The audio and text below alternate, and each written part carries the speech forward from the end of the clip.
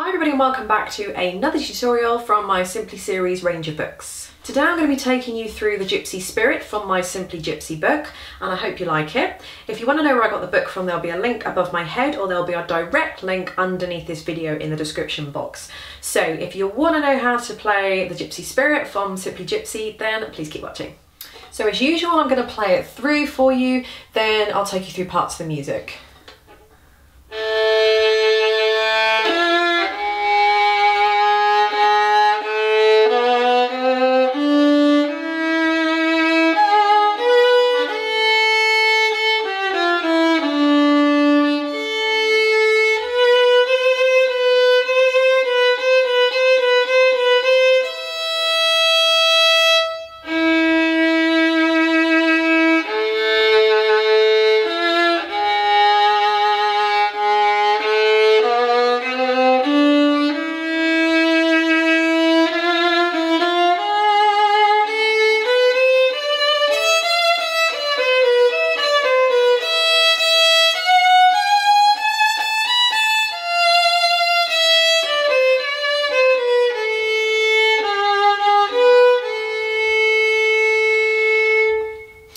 This is probably one of my favourite ones in the book. All the other ones so far have actually been quite sort of fast and, you know, quite lively pieces. This is the first one that's actually slow and the first one that you can probably take at any sort of pace you want to.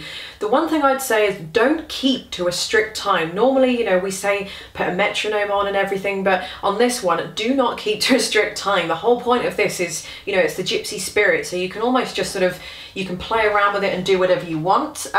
If I did a little bit more than what I did just in the demo purpose just then,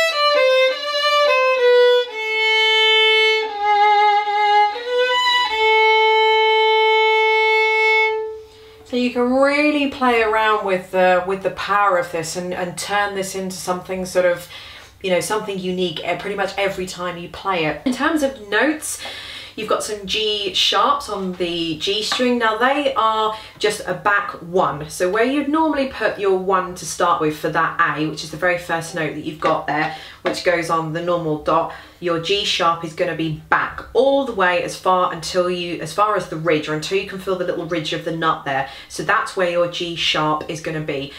When you get to the end of the second going into the third bar, you've got a G sharp followed by an A. So just use the same finger and just slide it up so it sounds a little bit like this. And in fact, the slidier the better is something like this. If you really wanted to go to town, you know, you could put this all in different positions on the violin and move up into third position, second position, fourth position even. But obviously that kind of defeats the simplicity of this piece. But if I was playing this perhaps as a performance and I was sort of playing around with it, then I might go into third position just because I'd probably like to go into maybe fourth or even fifth position because I can get a really nice kind of gypsy type tone that you sort of get up here. But again, that does defeat the simplicity of this piece. However, I played it exactly as it's written on here with some open strings and maybe some fourth fingers instead, and it still sounds just as nice. So if that's what I can make that sound like, then in first position, then you guys can definitely do that as well. Just watch the G sharps towards the end.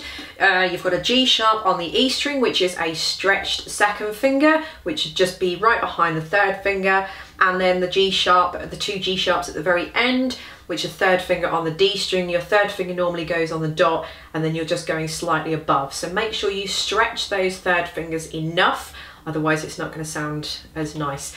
So there we go, that's the Gypsy Spirit, possibly one of my favourite ones in the book, probably until I get to playing the other ones and they'll be my favourite ones, but overall I really love this book. So thanks for watching. Don't forget to check in the description bar underneath, there'll be links to all the other book series, Simply Country, Simply Romantic, Simply Jigs and Reels, all that kind of thing, they're all under there. Thanks for watching and I'll see you in the next video.